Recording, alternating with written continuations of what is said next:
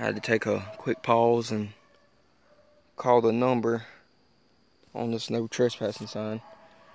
I guess from where the flood came through and flooded all this crap, it brought this sign along. I don't know where it came from, but it was laying face down over here. I just picked it up and I wanted to call and make sure, you know, try and get some permission before I actually just stepped on that here.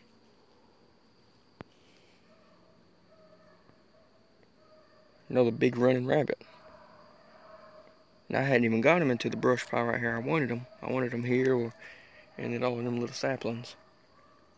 But he got him in the reeds. So far, that's where it seems all these rabbits is holding up.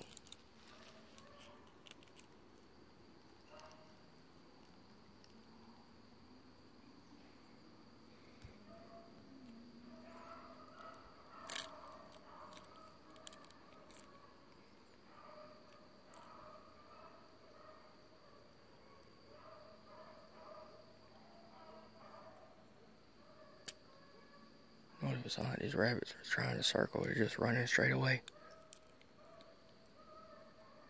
I guess they got too used to running from coyotes. But man, two rabbits in 40 yards. I think 40 yards each other. I ain't even telling what else is laying right in here. I mean, this stuff looks pretty good, so it should be some good running this summer. Come over early in the mornings and run.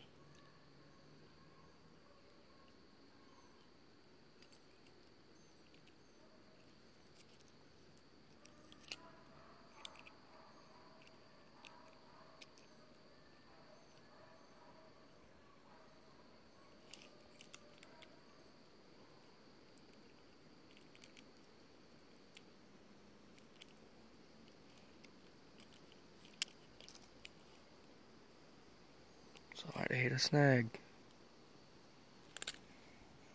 Yeah, man, this land's pretty, opens up pretty good. But somebody's been right here doing some major work. Probably was nothing more than just cutting firewood, but we'll come back for it later. The way the weather had been, it was a little bit farther than 40 yards, good 80 yards, I guess.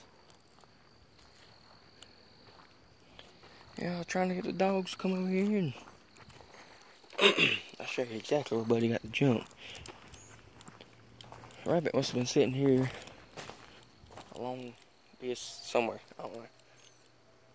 But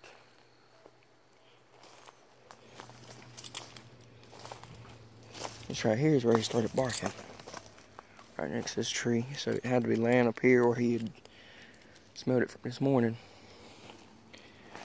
Got it down into there and right down where that tree right there is laying down. That's where they got the jump right beside it. So pretty proud of that. And they're taking the rabbits a good ways away. Like I said, it don't sound like they're circling at all.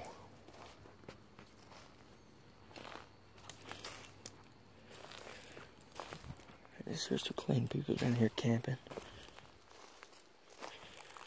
They're camping and fishing at night. Dang, he's way out.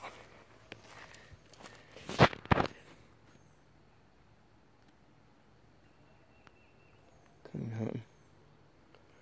Be a good spot in here to do it.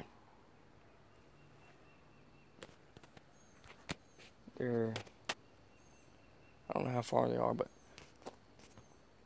I barely can hear Chief. Chief has a pretty loud mouth, so I don't hear Buddy no more. So they probably lost it. Had their Buddy in a minute.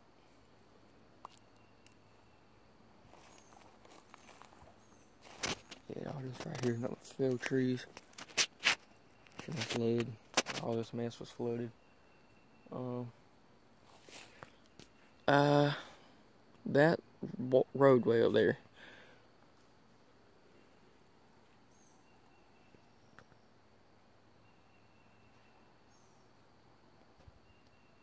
The water almost actually came up as high as that roadway.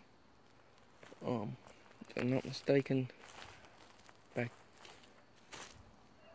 Oh, they got it back.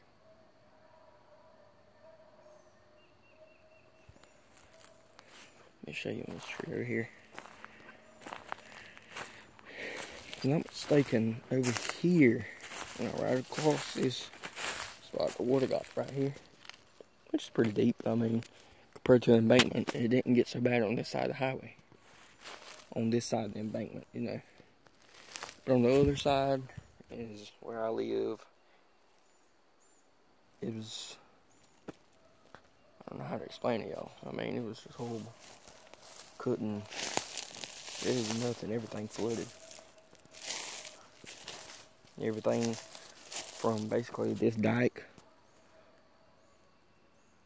for about 8-9 miles, you had to be in a boat to get that far. I mean, literally, if you follow this dike around, you could drive your truck around this dike, possibly, at one point in time. Most of the time, yeah.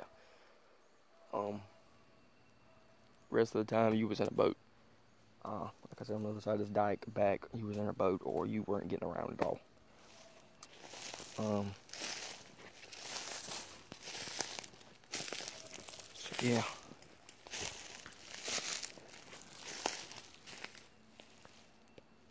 Let's see why.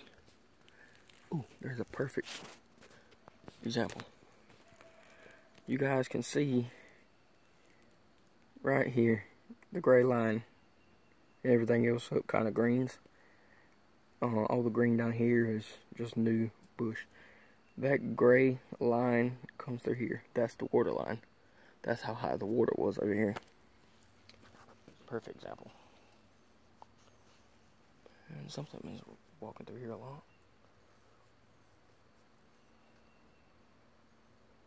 But yeah, they got the rabbit back moving. He must be on a check. He turned. Because they're getting quiet. But I'm proud, 2 rabbits, so pretty good. Right here in this little bit of stuff.